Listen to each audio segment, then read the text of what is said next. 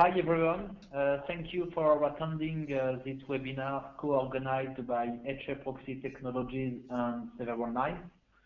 So I am Baptiste Asman, I work for HAProxy Technologies, but today we host our partners of SQL-9, and they will speak to you about MySQL and how to load balance MySQL using HAProxy open source software.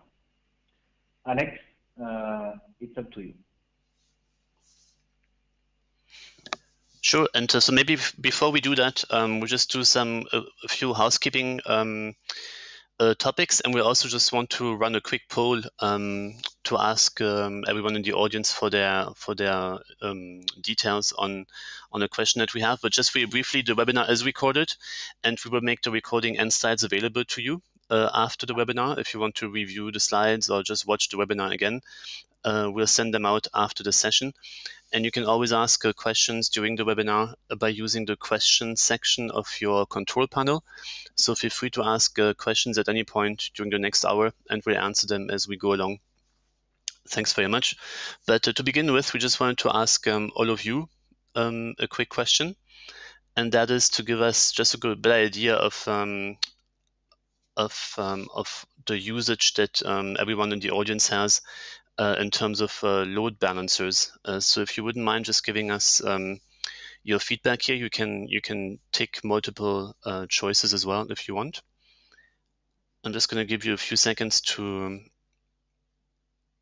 participate in this poll.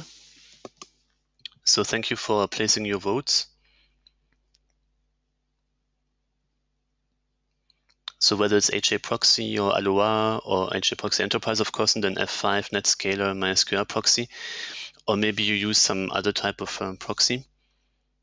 So thanks for participating. I'm just going to close the poll now and share the results. Right, so not too surprisingly, but the vast majority of you are of course using HAProxy, which is great. And then, but similarly, quite a lot of you are also using other proxies which aren't listed here. So that's interesting, and maybe you can let us know in the question section what sort of proxies you use as alternatives. But this is good to know. And with this information, I'll hand over to you, Alex. Thanks, JJ. Hello, good morning, good afternoon, everyone. So I'm Alex Xu, and in this session, I'm going to talk about load balancing MySQL servers, specifically with HAProxy. And we'll go over a simple HAProxy configuration file, also talk about deploying HAProxy in a fault-tolerant deployment setup, and finally also go over some deployment scenarios with different MySQL cluster types. So first, why would you want to load balance the backend? Primarily, I think it's to be able to better utilize the server. And the reason for that is, with HAProxy, you can prevent a single server to become too overloaded with connections. So it's kind of like having some kind of like an overload protection mechanism that you can use. And for a database server, that's quite important, because with MySQL Server, it's important that you don't overload it with too many connections, because the way the MySQL Server is implemented is that you have one thread per connection. So if you have too many connections running on the MySQL Server, they start to fight for resources, and you start to see things slowing down. So having a load balance in front of the MySQL Server will help you to keep your server utilized as optimal as possible. So it's a good way to throttle the number of connections that comes into your database backend. And also, using a load balancer and HAProxy here, you're able to maximize the availability of your database backend here, because you can have one or more servers behind the HAProxy instance, right? And you can fail over between a MySQL server that has gone down to the other one that is still up and running. So you can limit the number of single point of failures here. And also, using a load balancer, you can maximize the throughput by distributing the workload across your database backend servers that you have. And of course, you can also scale out the performance of your site or your service by starting small. If you hide the number of backend database backend servers that you have behind the HAProxy, from an application point of view, you don't have to rely on scaling out the application side of with, for example, with making changes to the configuration files. Instead, you can just point your application server towards the HAProxy instance, and in the backend, you can automatically scale out the backend part without disturbing the application frontend.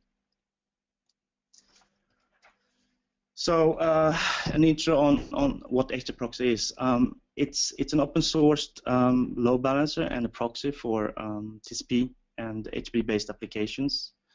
And of course, as you know, it's a very popular load balancer, and it's being used by many and very high-profile sites like Reddit, GitHub, Stack Overflow, and so on. And HAProxy is a so-called reverse proxy, which basically means that clients connecting to the proxy won't know if there is 1 or 10 servers behind it. So it's completely hides the backend from the clients, as I mentioned. And HAProxy, is primarily used as a load balance for the application and the web tier, but it's also an excellent tool to use as well for the database backends. And this project started around 2000, and it was initially a so-called hack to rewrite some HTTP headers during a benchmark test. And the first stable version came out around 2001, so it's been around for quite some time. And so it's very battle tested and proven in the field. Currently, the most deployed version is probably 1.4. Which people are mostly still on, but the new version 1.5 came out in June, and it has a lot of new features. So, for example, SSL support, IPv6, and things like that. But for the database, to load balance database backend, we really don't need that kind of features. So so 1.4 is perfectly fine to use for the database backend still. So I'm not going to talk more about the new features of 1.5 since we just rely basically on the TCP load balancing part here. As default, HAProxy is a single process and event-driven, so it's extremely fast. And there was a benchmark done around 2009 where using a single HAProxy instance was able to saturate a single 10 gigabit link with over 100,000 sessions per second. So if you think about the hardware that we have at that time and the hardware that we have now, you realize that it's going to be very difficult to saturate a single HAProxy process here. So let's look at a simple configuration file for HAProxy. The configuration is a simple text file, and it consists of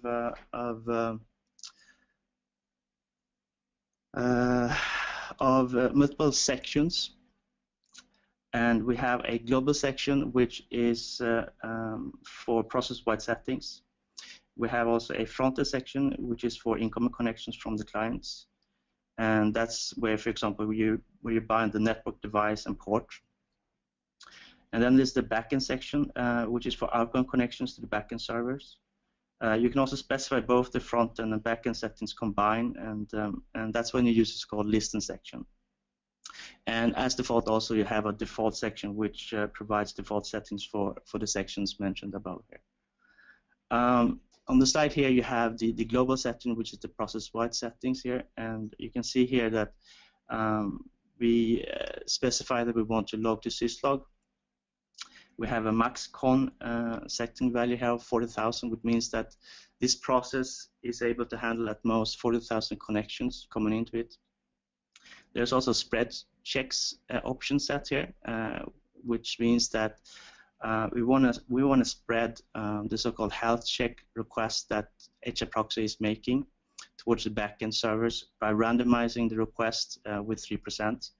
So if we have many HAProxy instances running, we don't want all these process instances to hit the database backend at the same time. And then the node parameter here is also good to have if you have multiple processes running on the same hosts. And if you have the node here and you specify a name or a string here, then you can more easily identify which HAProxy instance is doing what in the logs here. The default setting, as I mentioned, is a section which is mandatory, and it specifies the default for other sections here. And for the database backend, the most important settings here that you specify in HAProxy is the timeout settings. There are also other TCP settings that you can use, but it's more optimal for the application and web tier front than the database backend. So here we have a timeout queue setting of 3.5 seconds. So the queue setting here means that if you reach the max connection value of 40,000 connections, then new connection coming in will be put into a queue and wait at most 3.5 seconds before to see if there's an opening slot. If there's not, then that connection will be discarded. The timeout connect setting determines how long to wait for a connection to a backend server to succeed. And then the timeout client and timeout server connection, timeout client and timeout server settings determines, the inactivity that you have on the client side and the inactivity that you have on the server side. And these two last options are important, that they have the same value here, so you don't have a mismatch between the settings here. And also you have to remember on the MySQL server side, they also have a inactivity setting, which I think is as default is around 8 hours.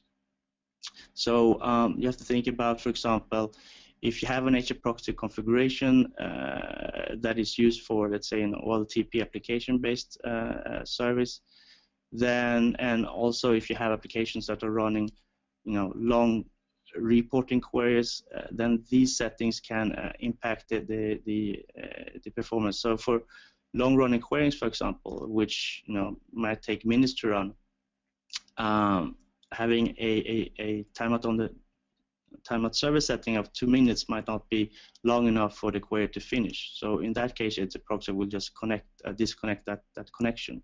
So for long-running queries, you might want to look at having a separate HAProxy configuration file which has larger timeout values for that type of queries, or running those type of queries on a different HAProxy instance, for example.